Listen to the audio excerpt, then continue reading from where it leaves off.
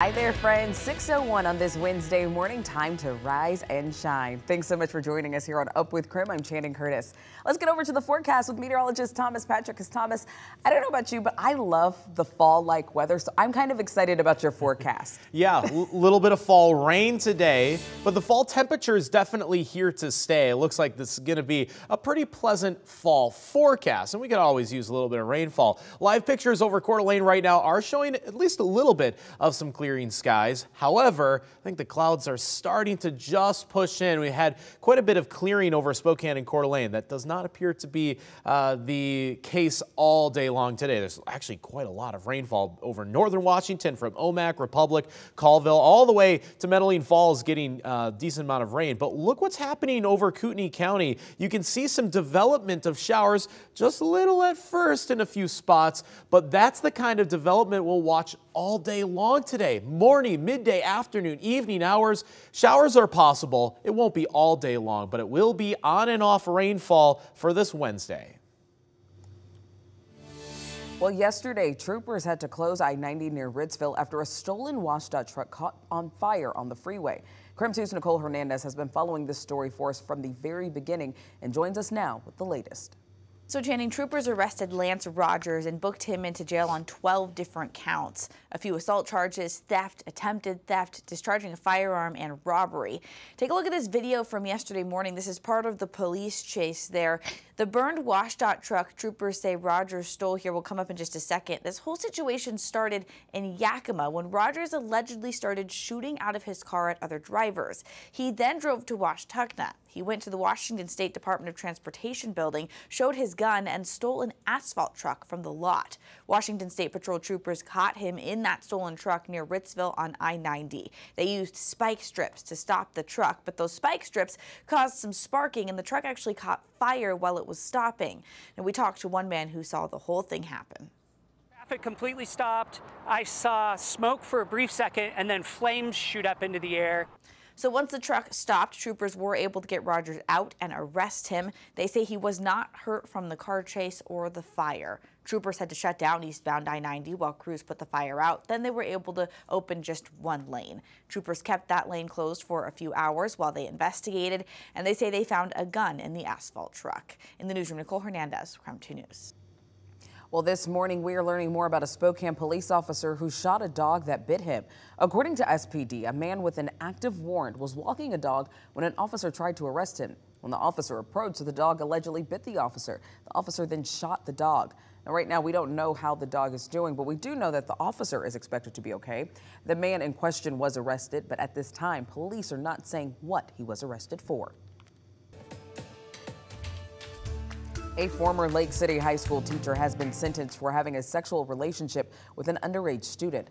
According to our news partners at the Coeur d'Alene Press, 49-year-old William Keelan began a multi-year relationship with a 15-year-old back in 2012. Police say multiple students knew about what was going on, but were afraid to report it. Keelan will now spend 120 days in jail and will be placed on supervised probation for 4 years. Now, yesterday on Up with KREM, you might remember we told you that Hayden Lake's police chief and sole police officer has been placed on leave after just 2 months on the job. Well, KREM 2's Kyle Simchuk went to Hayden Lake and learned the chief was placed on leave just days after he raised ethical concerns over an order from the mayor. Hayden Lake's mayor and city council members would not tell us why the chief was placed on administrative leave. However, we do know the chief recently pushed back against the mayor's order to crack down on speeders and minimize the amount of warnings he's allowed to give out. Chief Ron Pumphrey is Hayden Lake's only law enforcement officer, and he's been on the job for less than 3 months. Now, he's been placed on leave. According to our news partners at the Coeur d'Alene Press, Chief Pumphrey announced last Friday he was placed on leave August 27th, days after questioning an order from Hayden Lake Mayor Jim Ackerman. According to the press, the mayor asked the chief to implement a zero-tolerance policy for drivers caught going 7 over the speed limit, an automatic ticket for someone driving 32 in a 25-mile-per-hour zone. Pumphrey said he has ethical objections to the order, which he thinks is motivated by revenue. Pumphrey told the Coeur d'Alene Press the mayor's order is under legal review and that he's not discussing the details of his leave status based on his contract and advice from his attorney. According to his contract, Pumphrey can be fired for disqualifying misconduct with a 4-month severance package worth about $35,000. Kootenai County deputies will handle active emergencies in Hayden Lake, which they already do when the chief is off duty. And the chief did not attend tonight's council meeting where city leaders delayed a decision to purchase a body-worn camera for their police department of 1. Reporting in Hayden Lake tonight, Kyle Simchuk, KREM 2 News. It is 6:06 right now. Let's take a look at your morning rush. More news in less time. Washington Governor Jay Inslee is in New York for Climate Week NYC. He was the keynote speaker at the UN General Assembly's Climate Science Summit yesterday, where he touted Washington State's climate leadership. Over the next week, he'll be attending several other events as well. This weekend will be the very first flight of Alaska Airlines' Go Cougs airplane. The tail art will debut ahead of WSU's football game against the Oregon State Beavers on Saturday. The Go Cougs flight will take off from Seattle and will land in Pullman around 12:30 p.m. The game actually kicks off at 4 p.m. Well, Idaho's Trailing of the Sheep Festival has been chosen by USA Today as one of the top 10 best fall festivals. The event began in 1997 and celebrates the history and culture of sheep herding. While the sheep do take the main stage, though, there's also a parade, sheepdog trials, farm-to-table dinners, and cooking classes for everyone to check out. This year's festival starts October 4th, and ends the 8th. And that's a look at your morning rush. Weather-wise today, we'll be tracking lots of scattered showers, but the cloud cover this morning is keeping some of our temperatures a little bit warmer compared to yesterday, that's for sure. Looks like the one exception is out of Deer Park with a current temperature of 35 degrees.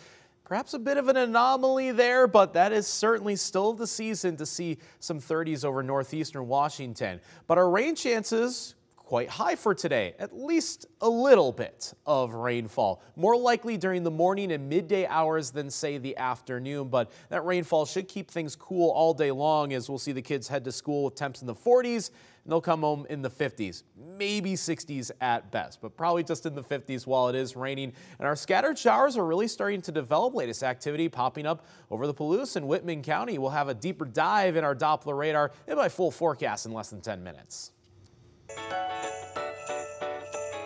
Now listen, we know it is still summer, but there are actually some people who are already looking forward to the holiday season, and I'm not just talking about me this time. A survey from Bankrate finds that 12% of Americans are buying gifts this month. And get this, another 12% actually already started their holiday shopping in August. The survey did find that some Americans are waiting until at least October, though, to start. And while about 1 in 4 people plan to do most of their shopping in stores, a majority of people are doing the bulk of their buying online and will be searching for deals. In recent years, major retailers like Amazon and Target and Walmart, they often roll out Black Friday type pricing in early October. Now, holiday shopping can be stressful for a lot of people. 33% of people expect inflation to influence their shopping habits. 23% anticipate a strain on their budget, and 13% say they feel pressure to spend more than they're comfortable with. Experts say that if you can, avoid carrying a balance on your credit cards right now because interest rates at this time are over 20%. So speaking of holiday shopping, that actually brings us to our wake-up call this morning. We are asking you, when do you start your holiday shopping? Not your decorating, not even any other type of planning, but your actual holiday shopping. Text us what you do to 509-448-2000 or post to social media and use the hashtag #UpWithKREM. A lot of people saying that they start their shopping early, and one of our viewers actually saying that they try to get gifts throughout the year as they see them, but they're a bit of a procrastinator, which I understand too. I'm still a last-minute shopper. For some of those like key gifts, sometimes I'm last minute, but for the big ones, I try and plan early. What about you, Thomas? Yeah, you always look for deals on those deal days, you know, like the, what is it called, Prime Day for Amazon. You could just Christmas shop on that. It doesn't really matter what time of year it is. For sure. Yeah. My mom used to always cheat it, and she would do back to school shopping / Christmas shopping at the same time. So she could get the good sales. So text us what you do for your holiday shopping, 509-448-2000.